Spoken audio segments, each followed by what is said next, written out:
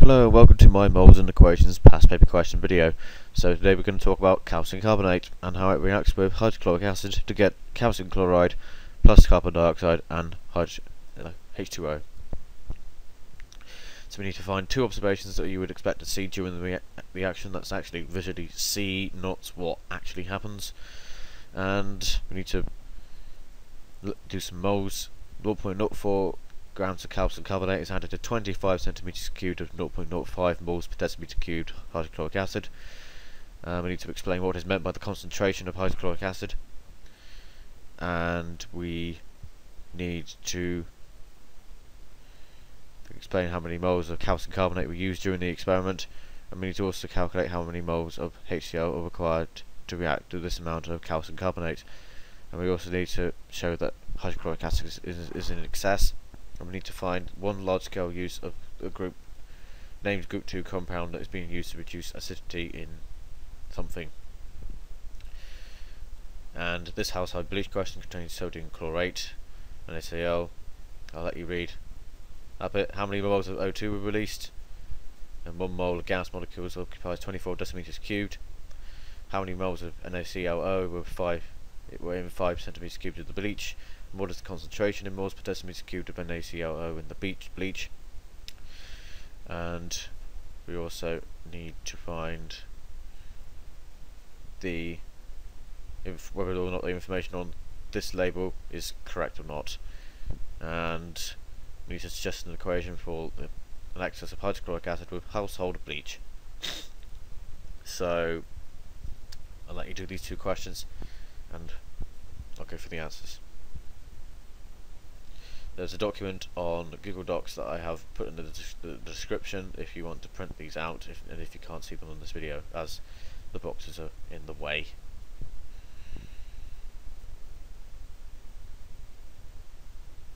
Okay, so two observations: physical bubbling as gas is given off, or effervescence. Although, again, it's very tempting if you are a fan of the band Evanescence to write Evanescence rather than effervescence. So don't use this one in case you can't spell it on the day, and just use these two, and the solid dissolves. And I kind of gave it away. 0.05 of moles of hydrochloric acid dissolved in 1,000 centimeters cubed or 1 decimeter cubed.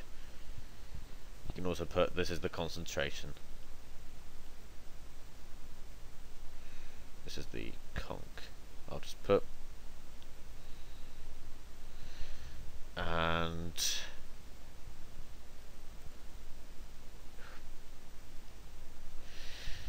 how many moles of calcium carbonate were reacted?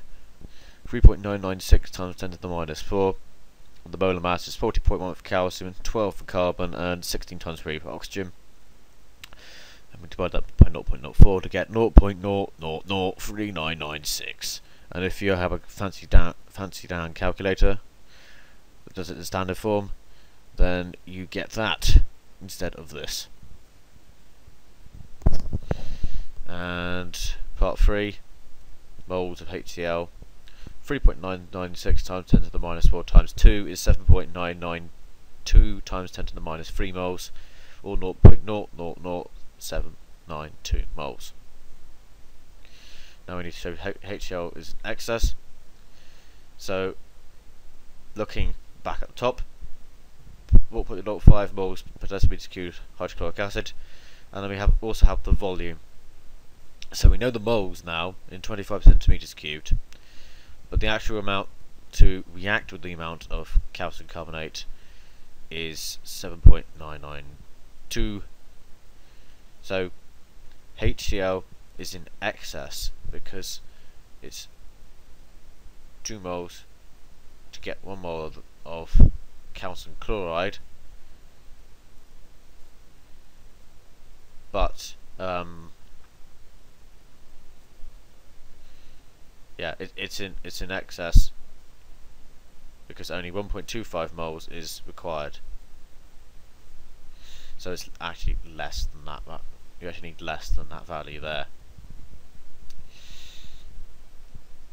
So one large scale use. I've put calcium used to neutralise acidic soils, and the compound will be calcium hydroxide, or CaOH twice. And for this question, moles per 2 released. We use the gas equation now to rearrange to have volume of gas over 24, which is our constant, to get the moles back. And if you do it the other way around, 3.5 times 10 to the minus 3 times by 24, you get 0.084 decimeters cubed. So that way we know we've done it right. Another way to check it is to just do 84 over 1000 just to get 0.084 and put 0.084 over 24. So having a ratio of 1 to 1 now, the moles of NaClO in 5 centimeters cubed of the bleach is identical because the ratios are 1 to 1. So it's 3.5 times 10 to the minus 3 moles here. And the concentration in moles per decimeter cubed of NaCl in the bleach is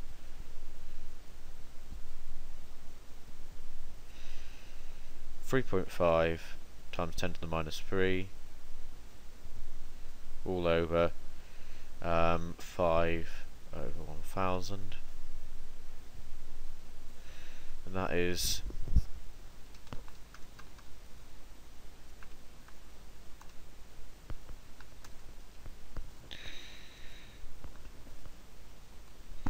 0.7. And now for this one, label the bottle of household bleach states that the bleach contains a minimum amount of 4.5 grams per 100 centimeters cubed of NaClO. So now I'm working out the moles of NaClO with the molar mass being 74.5, sodium being 23, chlorine being 35.5, and oxygen being 16. So we worked out the moles. That's 0.06042 moles over 100 centimeters cubed, and we get 0.60402, and it actually has a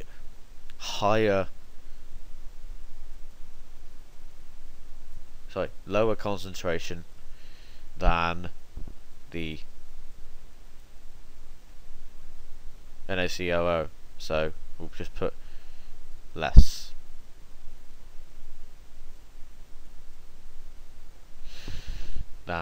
concentration than specified.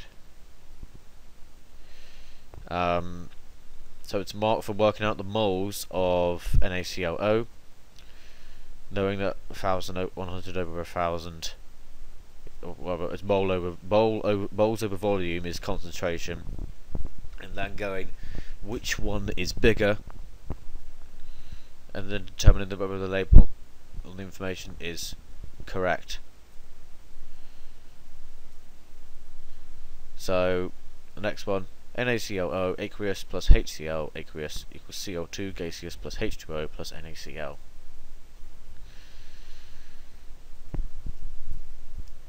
Moving on to the next set of questions.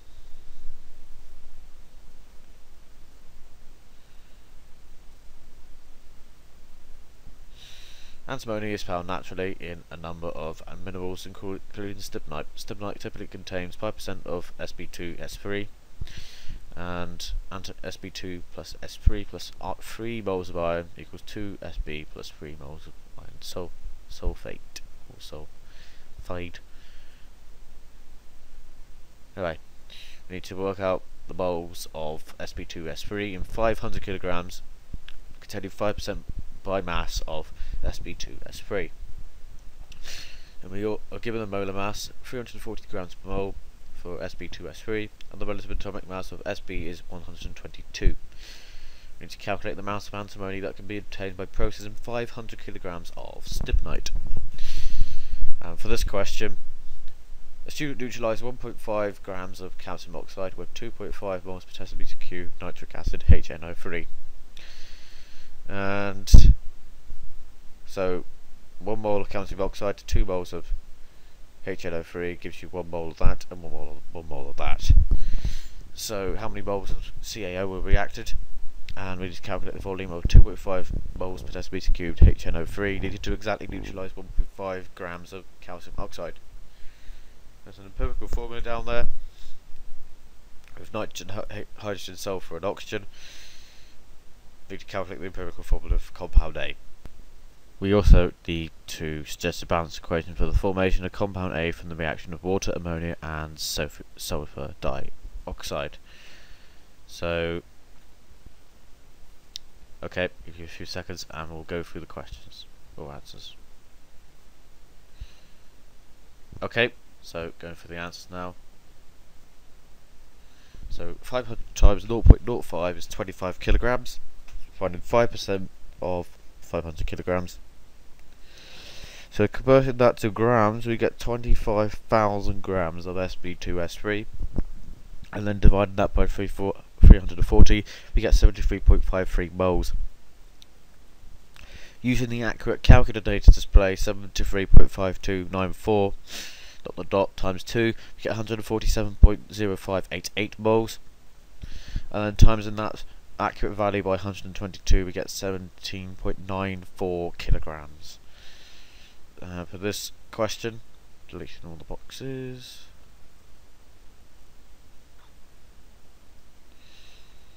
We get 1.5 over 40.1 plus 16, which is 0.0267 moles, or 0.027 moles if you round it. Using the accurate calculated display, we get 10.69 centimeters cubed. As that top is decimeters cubes, the concentration in decimeters cubed, timesing it up by 1,000, we get 10.69. So that's a volume. That's the volume in centimeters cubed, and this is the volume in decimeters cubed. For this particular one, nitrogen now, 24.12 over 14 is 1.72, which is about 2. 6.94 over 1, 6.94 moles, and 2.61, 32.1 is 0.86. So the numbers in red are the number of moles that I found in green over 0.86 ... So once you use that full calculator display, you will find these numbers.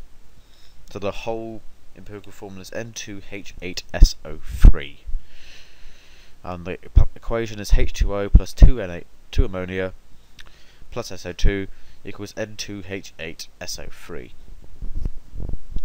So working backwards, I went for the oxygen, knowing that SO2 already has 2 oxygens, so we don't need 1 water molecule in order to get 3 oxygens on this side. Sulfur, again, there's only 1 sulfur atom on the left, so 1 sulfur atom on the right.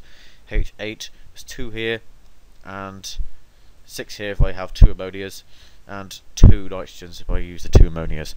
And that's it, that's all the balancing you need to do. So moving on now to the next set of questions.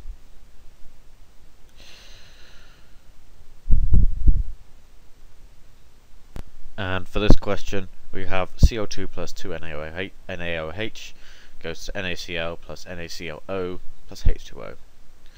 1 mole of CO2 occupies 24 decimeters cubed. So what is meant by the term the mole? How many moles of sodium hydroxide within 120 cubed volume of NaOH? We need to calculate the volume of Cl2 that was needed to react with the NaOH used. And what is the common use for the solution that the student prepared? And the student reacted 1.44 grams of titanium with chlorine to form 5.7 grams of chloride X. How many moles of titanium was reacted? How many moles of chlorine were reacted? And we need to determine the empirical formula for X and construct a balanced equation for the reaction between titanium and chlorine. So we'll give you a 5-second pause and I'll go through the answers in a bit.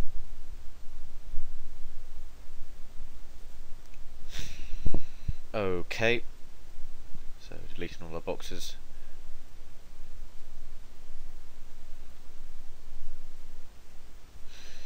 The mole is the number of particles. There are atoms in 12 grams of the carbon-12 isotope. 1 mark. 0.275 over 120 over 1000 is 0.033 moles. 0.033 over 2 because the molar ratio is 2 to 1.